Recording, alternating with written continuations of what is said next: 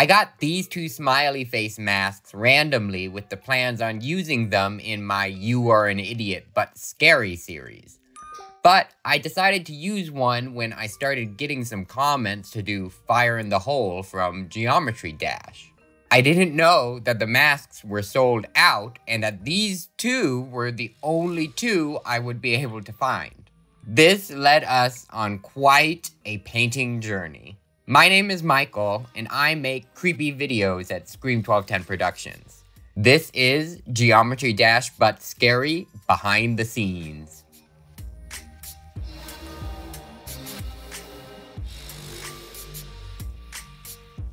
I chose the bloody smiley face mask to start with for Fire in the Hole. I painted it green, and I also painted the green icon's hammer and awl to match him.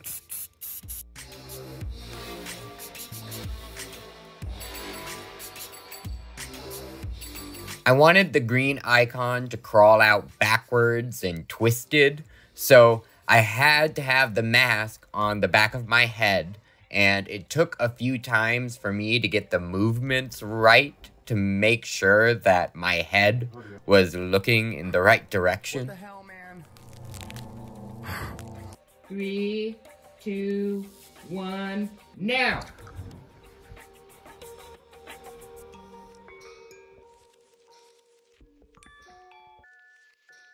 And look at my left arm.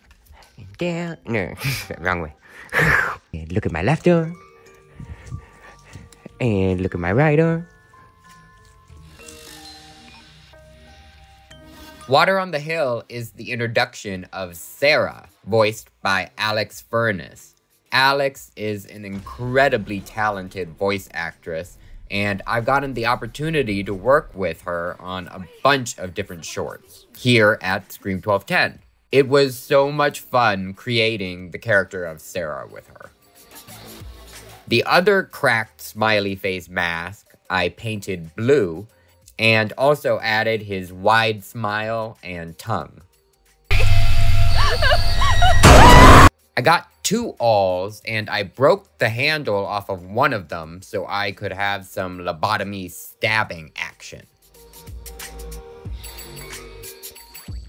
I had a lot of fun writing and voicing the monologue that Blue gives Sarah before the bloodbath.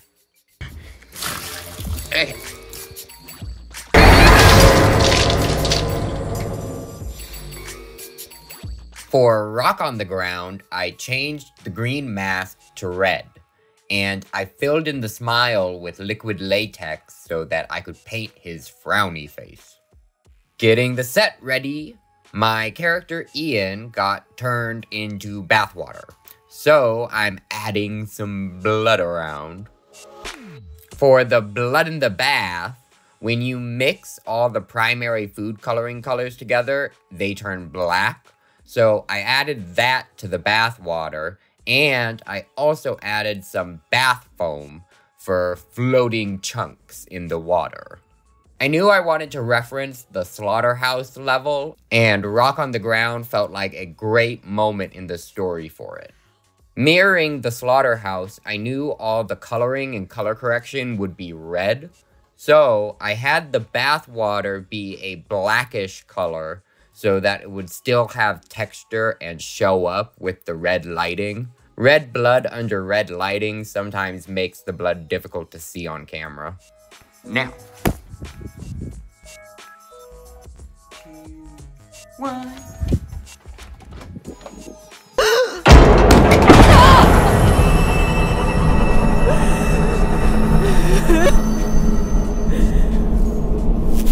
It's a cold evening, and I'm just painting these shoes so they match red, and I can get one of my last shots for Rock on the Ground.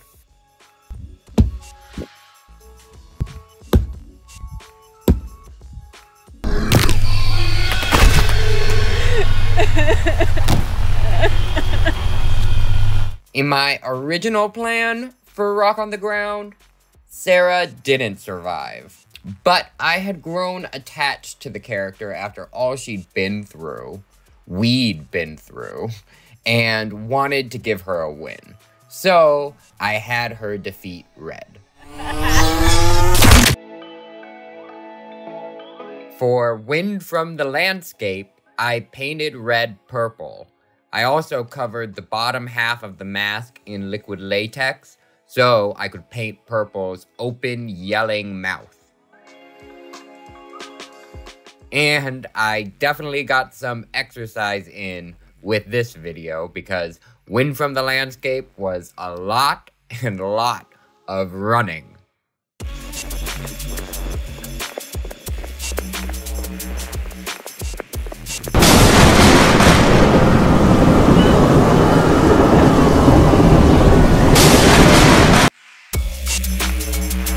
For Air Detected, I painted purple. It took a while and a few different coats to get the right mix of yellow and orange to make the Air Detected mask. For the dots on the top and bottom of the mask, I used some Nerf darts.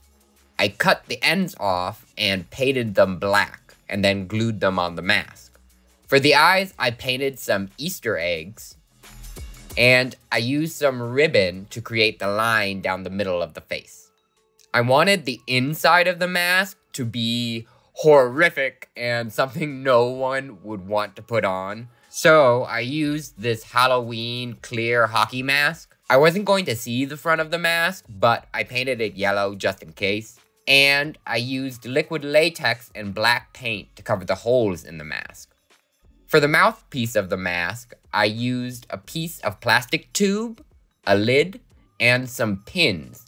I painted them all black and glued them together and put them on the inside of the mask. I caught myself a few times on the pins. Just painting the box that will be holding the mask with our two main colors, yellow and blue. Something bad will happen soon. I found these slippers the last day of filming for Air Detected. I debated about getting them, but I'm really glad I did. I think they add a bit to Sarah's new look. They fit perfectly with Something Bad Will Happen Soon, and I even had the idea of Sarah trying to use them to stop the poisonous gas from leaking out.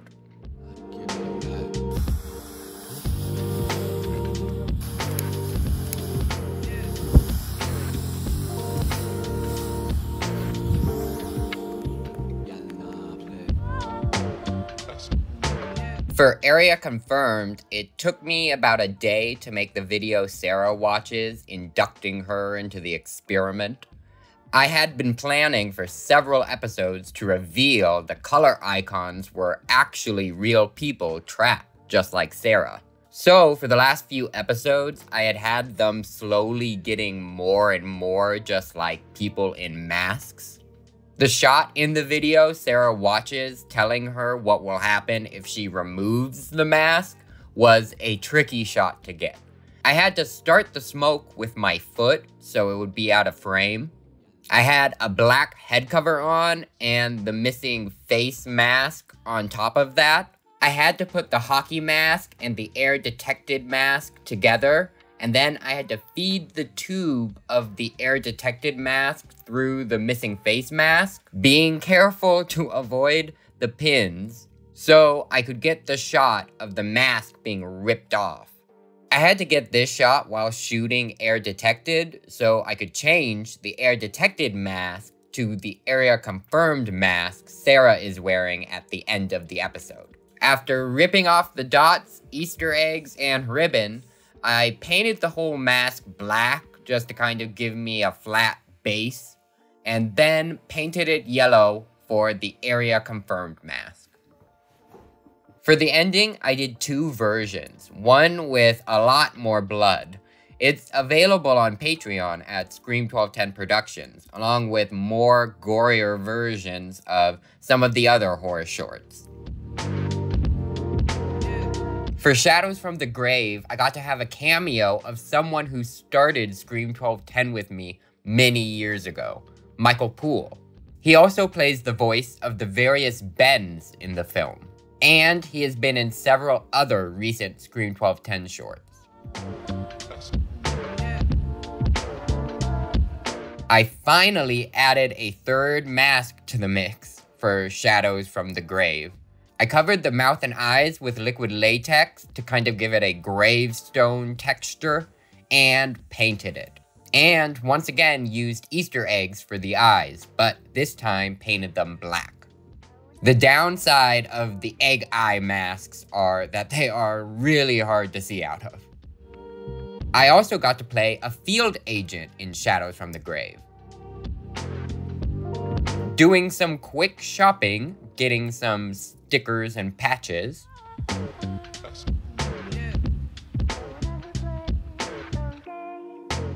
I wanted the first Ben to return after his lobotomy and go on a rampage and make some havoc. And going up.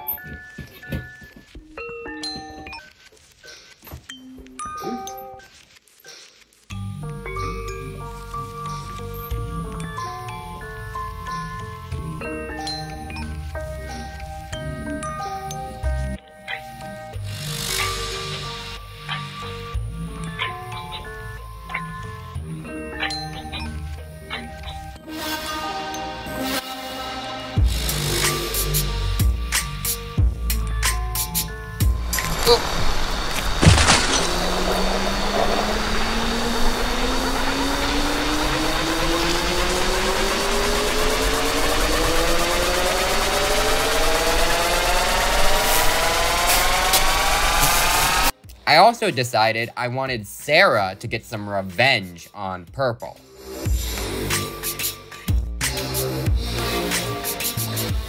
But because I only had those 2 smiley face masks for the icons, I didn't have Purple anymore.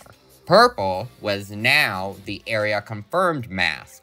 So I had to remake the purple mask.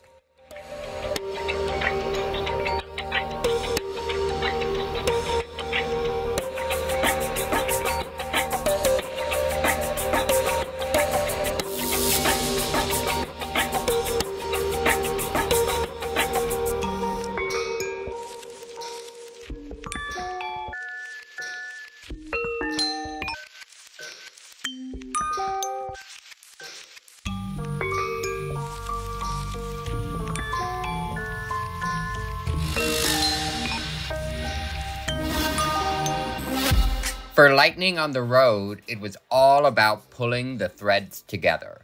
I spent a lot of time working on the 2 videos Sarah and Ben watch in the storage room.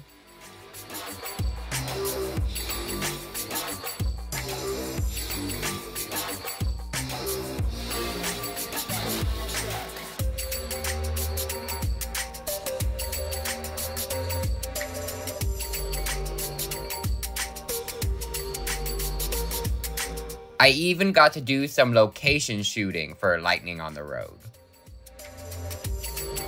For the Lightning on the Road Alpha model mask, I used some horns from a buffalo mask I had, even though I really didn't want to cut off the horns, but it worked perfectly for the demon mask.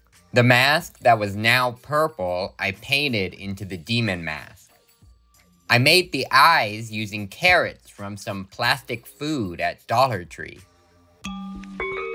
And I was able to make the teeth from the mask using the knives in the food sets. You will all have to let me know in the comments if you want to see more. We still have some demons that could return for a sequel. It was an exciting challenge to try and take such a silly game and make a story inspired by it. And your comments and enthusiasm for the series means more than I can say. Thank you all for watching and for your support. And why did I post this here instead of the second channel, Scream1210EXE, where I usually post behind the scenes videos? Every now and then, I post some behind the scenes videos here too. I hope you all enjoyed Geometry Dash, but scary. More videos are on the way.